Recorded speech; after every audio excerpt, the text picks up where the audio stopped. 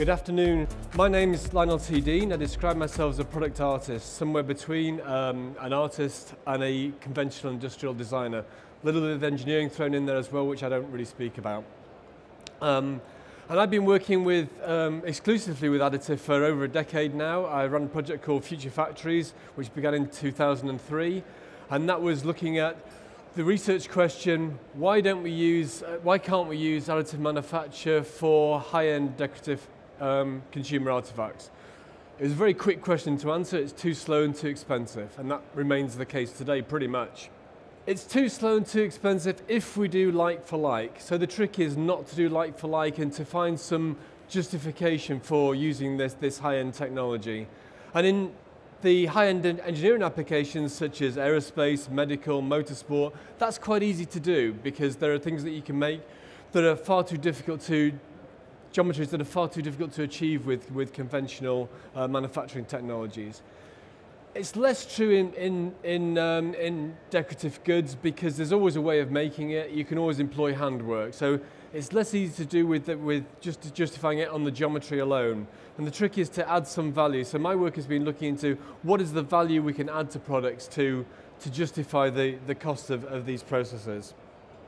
And these are some of the projects that I've done over the last decade that I'm going to use as case studies in what I'm talking to you about today. I'm going to focus on recent work in additive metals because some of you might have come across my work before, so I'm going to focus very much on the metal side of things and projects that we've been doing recently, including one I've just finished with Frank and his team at the Jewelry Innovation Centre we've been working on for the last 2 years. So I started looking at trying to find some middle ground between mass manufacture and artisan production.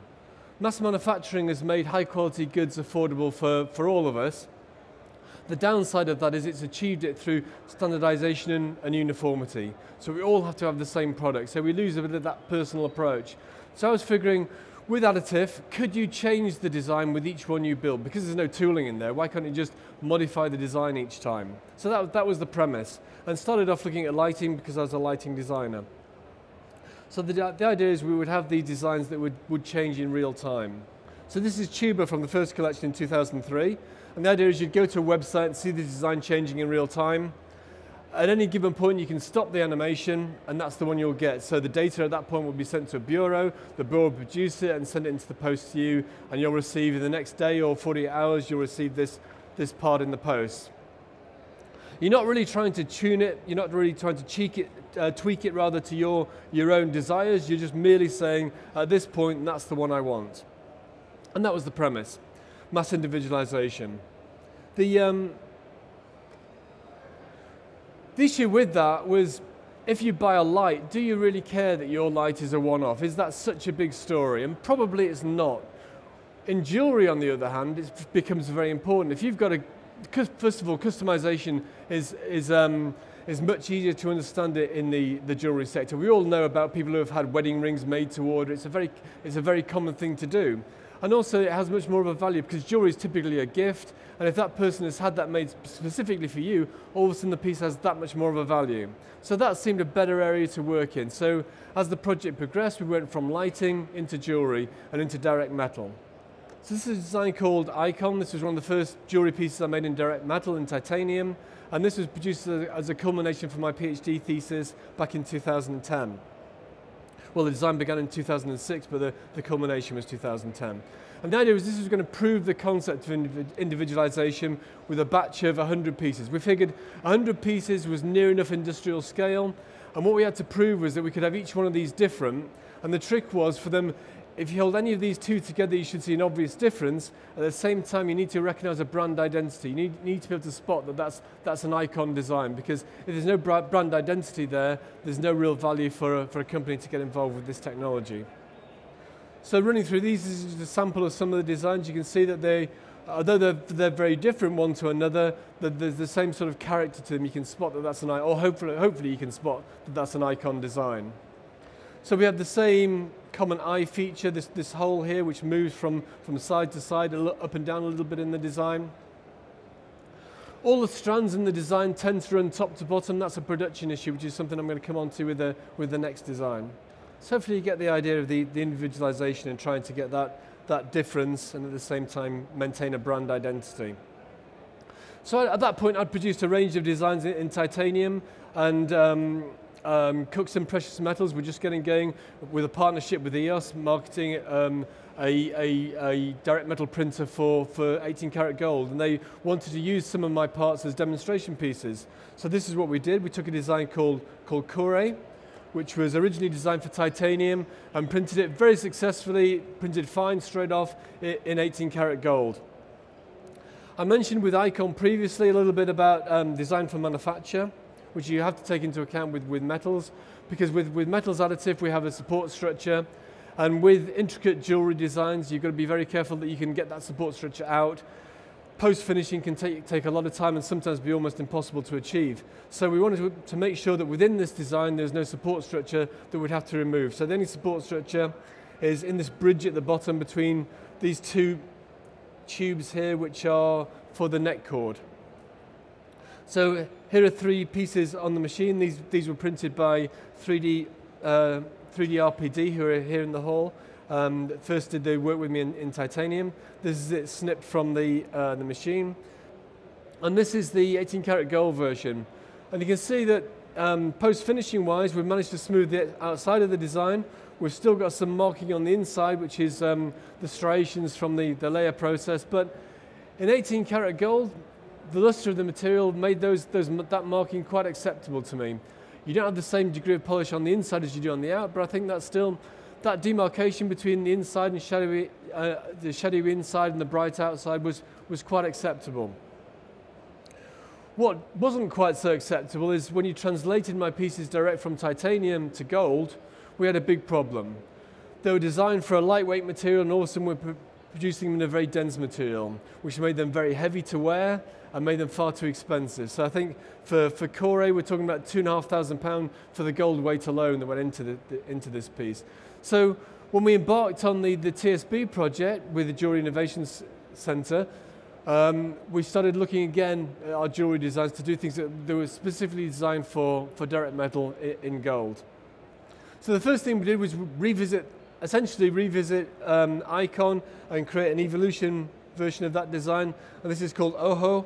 It's very similar to Icon, but there are fewer strands there. We've also got provision for a stone. In this case, it's a glass doll's eye, handmade glass doll's eye. And so we have an ovoid build envelope, and we're going to allow strands to grow, a certain number of strands to grow within that ovoid build envelope, and to fill that form with strands of gold. So this is iteration 1, 2, 1 and 2, 1, 2, 3, 1, 2, 3, 4, and these are the 5 we produced as demonstrators for the TSB project. And again, you can see that obvious difference between them, but also at the same time, hopefully at the same time, maintaining that family identity. Quick note on the build of that. We designed this to build upside down, so we present the larger surface rather than the point. We present the larger convex surface to the build bed.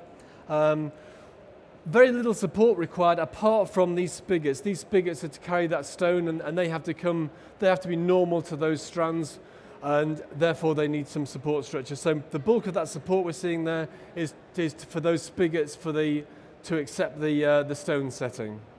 And this is the actual part straight from the build process. So that is Icon. The feedback we're getting from customers at this point was individualization is great, but it's not hands-on enough. They wanted a little bit more input to the design to get some value from it. So we started to look at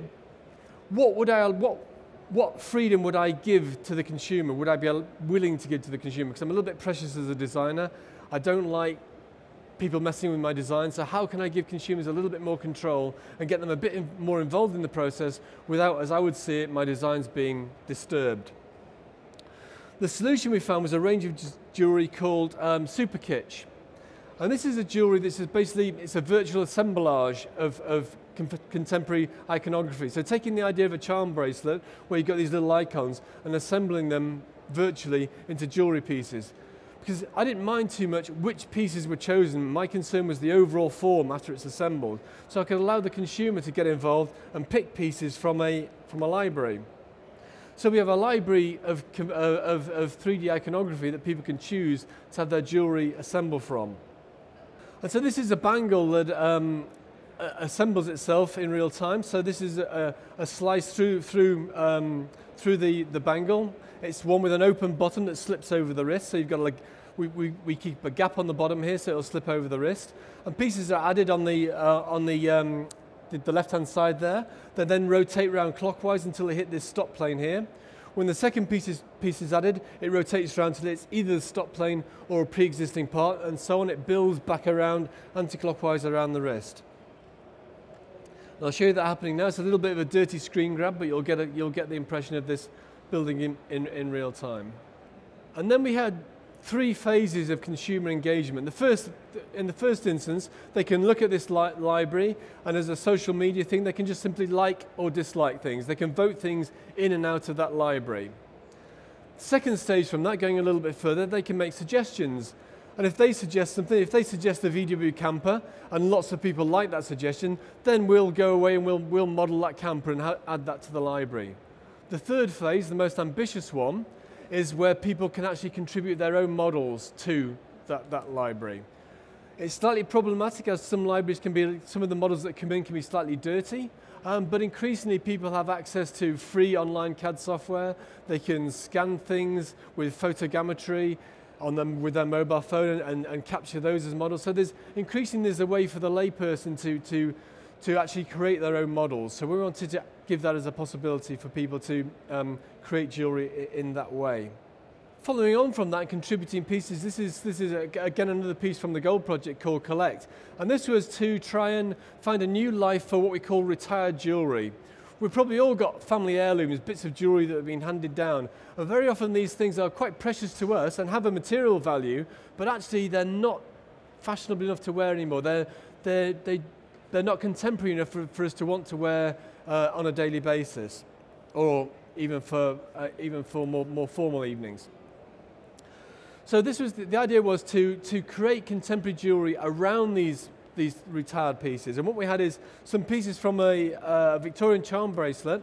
These are incredibly beautiful pieces. I found these it's a crown, a kettle, and a little trophy.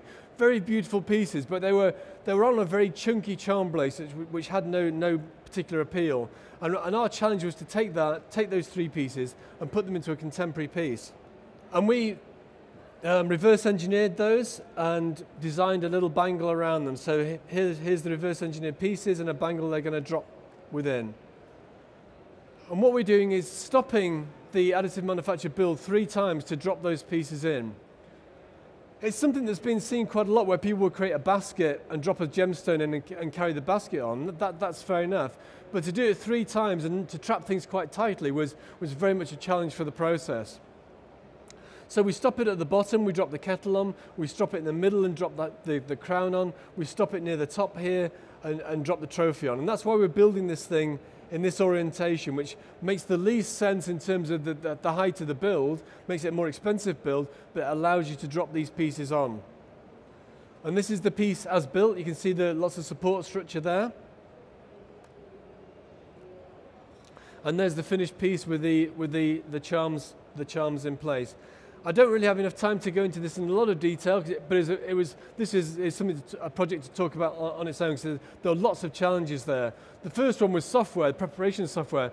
All of a sudden we had some pieces in that build that the software could see and the software wanted to support, but we didn't want to support these existing pieces, the crown and the kettle and the cup. We wanted those to be left alone.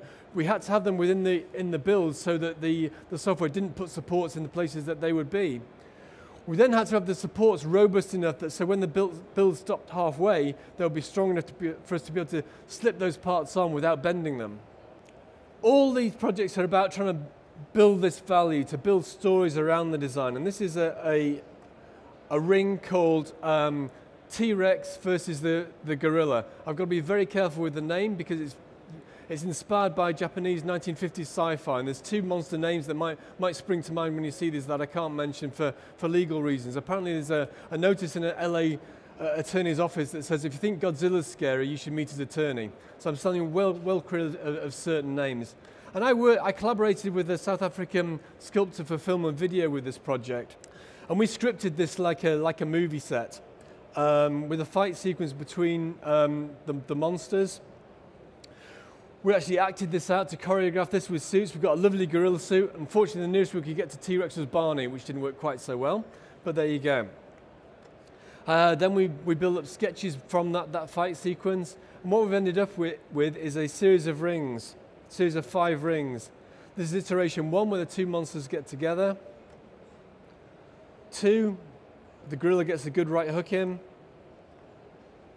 T-Rex comes back with a nice bite on the forearm, but the gorilla breaks free. And there's the knockout blow from the gorilla. But to get the full value from that, you have to see the animated. It's a manga animation. You have to see the manga animation as well as have the ring. And so to achieve that, we actually have a QR code on the base of the ring that if you scan with a mobile device, you will see that manga animation played over the top of the ring. So the final design I want to show to you today is called Heartbeat. Heartbeat is one way where I've allowed the consumer even more access to the design. They can actually distress the design with a hammer. So the idea is that you go into a pop-up shop and you're given this nice little presentation box here with this palm-size heart. And it's hollow. It's a hollow copper heart made out of thin sheet metal, a bit like an Easter egg. You get that on the hammer, and you and your partner can go into a corner with a hammer and start beating this thing up and change the shape of it. You then hand it back to the assistant, and we do a nice 360-degree scan, capture that data, shrink it down, and turn it into a pendant. And I'm going to let Marla, my character, explain this design to you. So at this point, I'm going to pass over to Marla.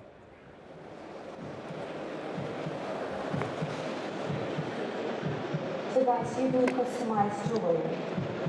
A heart I can put the crop out of, and then you turn into some kind of pretty gold necklace thing.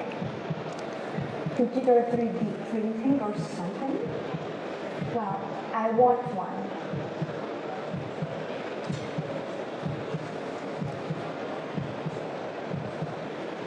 Shall we dance?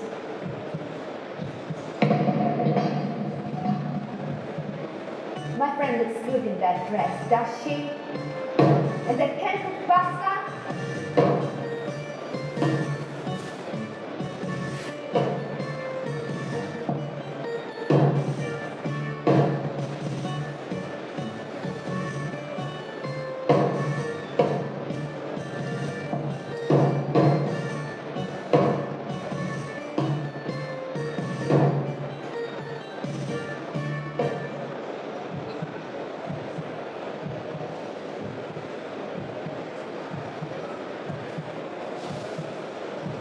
Making up is the best.